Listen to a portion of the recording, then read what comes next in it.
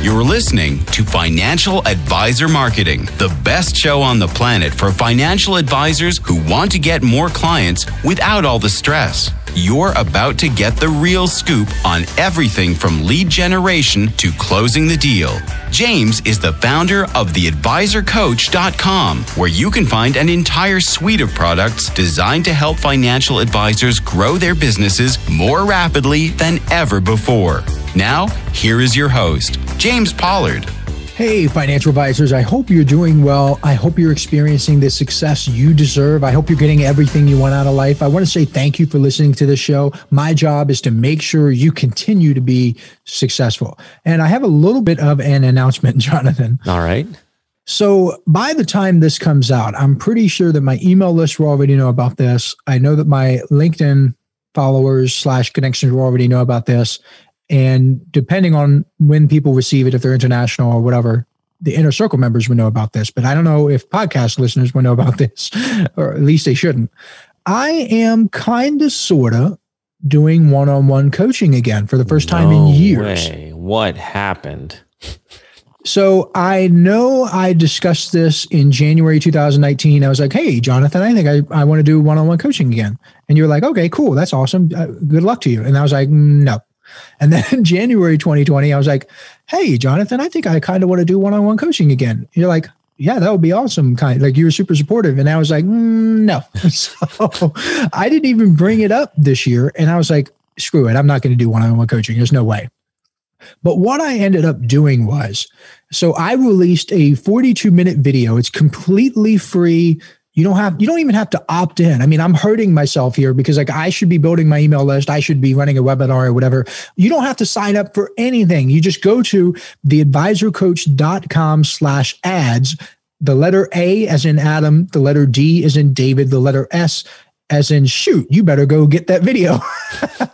Theadvisorcoach.com/ads. It's a 42-minute video about how financial advisors can run profitable ads. And like, I give you the strategies that allow me to run profitable online ads. And I tell you some pretty serious stuff that, like, quite frankly, isn't available anywhere else.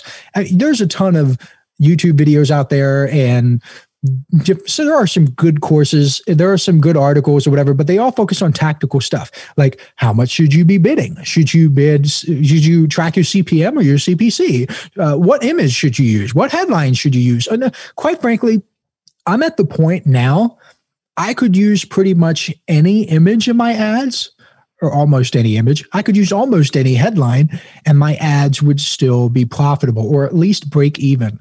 And it's because of the strategies I reveal in that video. So back to the one-on-one coaching thing. If someone goes to theadvisorcoach.com/ads, you have the free video there. I'm basically like, hey, here's this video. It shows you how to run profitable ads, some of the biggest strategies that you can have. And then right beneath that video, there's an offer to work with me one-on-one where we will get on a Zoom call together. I'll have my screen on, you'll have your screen on, or your camera on, I should say. I have my camera on, you'll have your camera on.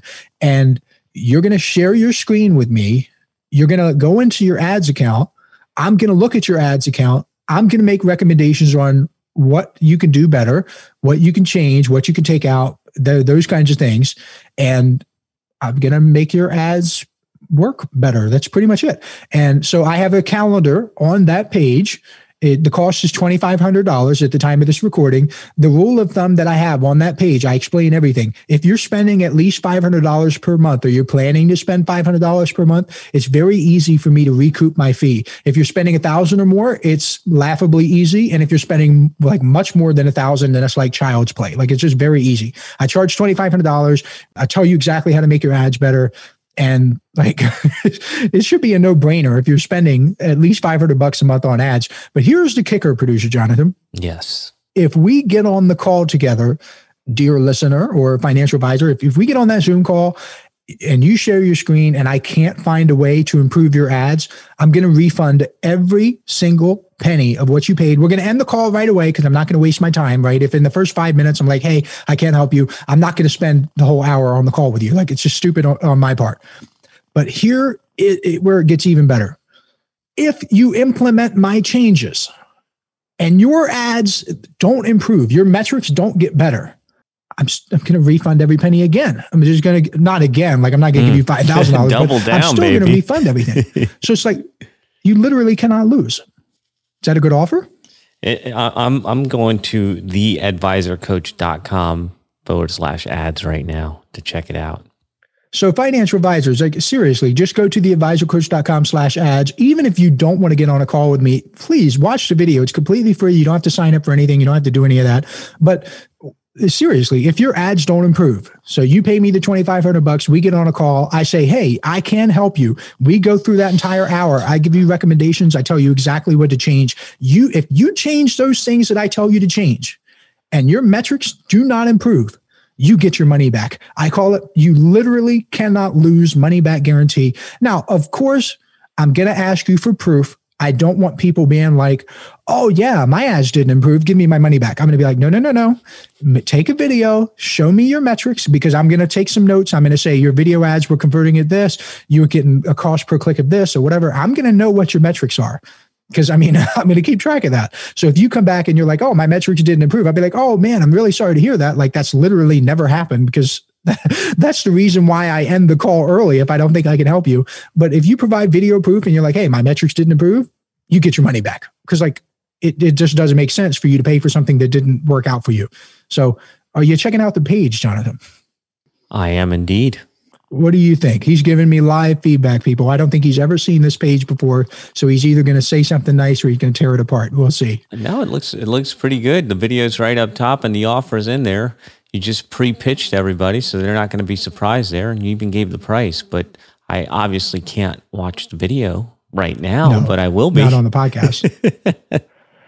That looks and good, I even brother. have a video at the bottom showing people exactly how to set the appointment. It's an Acuity calendar. It's drop dead easy. But in the video, I have a second video at the bottom where I recap the offer exactly like I just told you. We get on a Zoom call together. I help you improve your ads. And like, that's pretty much it. And so you go through the calendar, you put your name, first name, last name, you put, you don't have to put your phone number, but you put your email address. A confirmation email is going to be sent to that email address automatically, and it's going to include a private link that's made just for you that you can use to access the meeting. Like it takes you to the Zoom link. The reason I've done that is some fancy magic I've done to where it's a private link that's automatically generated for you, not my private ID, because like I don't want people jumping on my private ID when I'm having Zoom calls for people. That would be weird. Yeah. So it automatically generates that. You get the link in the confirmation email and you click that link at whatever time you choose. If you choose 1:00 on a Tuesday, click that link at 1:00 on a Tuesday and I'll be there and we'll just work through your ads together. Boom. So hopefully I get some takers. Hopefully. Just kidding. I'm going to get some takers. Yeah. I'm kind of nervous, to be honest with you, because I haven't done any sort of like real one-on-one coaching like this in years. So like the last time I've done it was like 2017, I believe. Don't quote me on that. And even then it was like a weekly coaching call where I would work with you every single week and I would help you build your business. Now I don't want to do that. I just want to, I'm put my toes back in the water. 1 hour.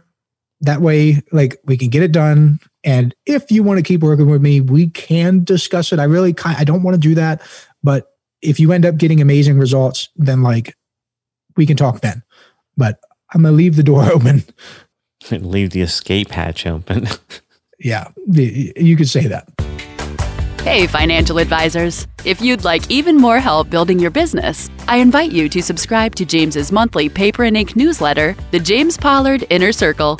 When you join today, you'll get more than $1,000 worth of bonuses, including exclusive interviews that aren't available anywhere else. Head on over to theadvisorcoach.com/coaching to learn more. Now, today, in the podcast, the actual title of this podcast, I believe it's going to be How Affluent People Search for Financial Advisors. So I'm going to talk about how affluent people search for financial advisors. This is obviously the Financial Advisor Marketing Podcast. I've done more than 100 episodes about how financial advisors can market their services and get more clients. But this is going to approach marketing from a different angle because we're going to look at some data so we can see how people really search for financial advisors. And I want to begin by saying that there is no single right or wrong way to market your service to wealthy investors. There's like better ways than others, but like there's no real right or wrong way. Your unique marketing strategies and their results will depend on your circumstances, your personality, your assets that you have within your business. And I've talked extensively about how effective marketing trends, how effective it tends to be when you tailor it to your personality. And this is something most marketers don't talk about. They try to paint with a broad brush. But I'm telling you, someone who's an introvert will do much better with like LinkedIn and email than cold calling. It's just a fact. But you can shift the odds in your favor by looking at the data and looking at the trends of how people search for financial advisors. Because if everyone's looking for a financial advisor through referrals, you should probably gear up your business to focus more on referrals. So knowing the data will help you think accurately and make good business decisions. So the survey I want to talk about today is a survey from the Oxley Institute. Shout out to Matt Oxley, and they got the Stephen and Kevin show. Like, I love those guys. So if you're listening to this, shout out to you. If you want to share this with them, I'll probably have shared this with them by the time this comes out, but we'll see. If you want to get in touch with them, that's awesome. I love their stuff. I love their studies that they put out. Again, I love anyone who gives you the real information, not just to like, oh, do this, not that, like with no proof, right? So they asked 403 investors. I will admit that that's a smaller sample size than I like to see, but hey, in the financial services space, it is pretty hard to get a big sample size. So, I mean, I'll take what I can. So they asked 403 investors with a minimum of $500,000 how they would begin looking for a financial advisor. For respondents over the age of 65, here's the breakdown. Now, I'm going to get into the numbers here. So this may be boring to some people. It may be exciting for other people. Who knows? 10% of people over age 65 said they would search online. 45% said they would ask friends and family. 34% said they would ask another professional for a recommendation. And 11% said none of the above. So in order, if you're over 65, most of them would ask friends and family. Then they would ask a professional. And then the smallest 10% would search online. So even though 10% of searching online is still very small compared to asking for referrals. So if you want to learn the most effective referral marketing strategy like ever, go back to the last episode and listen to that. For respondents age 45 to 65, here's the breakdown. 27% said they would search online. So we went from 10% to 27%. 46% said they would ask friends and family for recommendations. So that's about the same. 45% of people age 65 and older, 46% of people age 45 to 65 said they would ask friends and family. So it's roughly the same. But what was interesting is that only 21% said they would ask another professional. So significantly less than people who are age 65 and older. The reason I want to get into the study and give you the real numbers and the real data is because if you're a financial advisor who is targeting people age 65 and older, you need to be focused on referrals, quite frankly. And I have a referral product, which you can go to theadvisorcoach.com/products, and you will see on that page, it should be somewhere in there, 51 referral marketing tips for financial advisors. I'm just being straight up with you. If you're targeting people who are age 65 and older, that product can change your life. But if you're targeting people age 45 to 65, you should also be focused on referrals, yes, but you should understand that more of them are searching online. Then for respondents under age 45, here's the breakdown. 43% said they would search online. 39% said they would ask friends and family. So we're starting to see a little decrease here. So younger people don't ask friends and family for referrals as often as older people. And then only 13% would ask another professional for a recommendation. So I agree that like having strategic alliances and being lined up with accountants and attorneys and all these other professionals, it's a smart idea. It's an amazing tool to have in your toolbox. But just giving you the real data here, if you're targeting younger people and you're trying to work with millennials or whatever, it's not going to work as well. So what can you gather from this information? I mean, I've already given you some hints here, but I want to kind of spell it out. The point I'm trying to get through your head is that not all marketing strategies are created equal, especially when you consider people of different age groups like Oxley did. If you're a financial advisor and you're marketing to people 65 and older, you can tilt the odds heavily in your favor by focusing on referral marketing. Like I said, if you get 51 referral marketing tips for financial advisors, it's going to rock your world. And in fact, referral marketing from friends and family members, that did have a good percentage across the board. Even people under age 45, 39% of them said they would ask for a recommendation from friends and family members.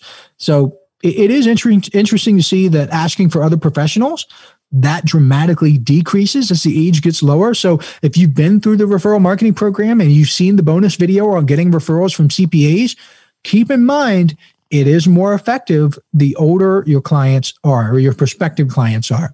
If you're going after younger clients, your best bet is building an online presence, because that is their number one way to begin searching for a financial advisor. They get online. 43% of them do that. More and more people are going to use the internet going forward. It's like, it's 2021. And I'm like, oh yeah, the internet's going to be a big thing in the future. Like it sounds so goofy to say, but it is true. Asking for a referral isn't as effective as it used to be, because when advisors broadcast their niches and their specialties, people can make an informed decision without ever leaving the comfort of their home. So you might be wondering, what's a good first step if I'm targeting people age 45 and under? Good place to start is with LinkedIn, because when people like start looking for a financial advisor, they type your name and or your company name into a search engine like Google, Bing, DuckDuckGo, whatever you use. And one of the first things they're going to see and click on is your LinkedIn profile. And the reverse is also true. When people see you on LinkedIn after viewing your profile and connecting with you and receiving a message, and like if you've interacted with them and they see you, they are more likely to type your name into a search engine and then go to your website. Like, this is what people actually do. And my overall message, I guess like the overall theme of this, is that the writing's on the wall. Referrals, while they are still effective with older clients and older prospective clients, they are not as powerful as they used to be. I view all these old school marketing strategies like gas cars versus electric cars. The writing's on the wall with gas cars. They're going away. Everybody kind of accepts that right now, but it's happening so slowly they don't even feel it. This is what's happening with people searching for a financial advisor. More and more of it is happening online. Eventually, the overwhelming majority of people will find financial advisors online, and you will be forced to upgrade your online presence, or you will fall to the wayside. So the choice is yours. I just want to make sure you know what's coming so you can prepare for it and so you can roll with the punches. Never before have we had an opportunity to showcase our skills, establish credibility, and build rapport with a large audience of people like we have today. This is an amazing blessing that has never existed in the history of the financial services industry. Either you're using this to help you or your inactivity is killing you. There's no middle ground. Again, none of this is my theory. None of this is my opinion. You can verify everything I'm telling you by searching Oxley, how do the Affluent search for a new financial advisor? That's like the page, it's got the data on it. You can verify it. It doesn't even come from me. It comes from them. You can see the survey results for yourself. All I'm doing is giving you a clear path to what works, and I'll catch you next week. There it is. So what do you have coming up for us next time, James? Next one, we're going to shift to email marketing, and I'm going to share a little story about a financial advisor who set 14 appointments from a single email. Wow. 14 appointments from one email. I cannot wait. All right. That's it, boys and girls. Another Financial Advisor Marketing is in the can. We are so glad that you guys tuned in, and now you got to get out of here.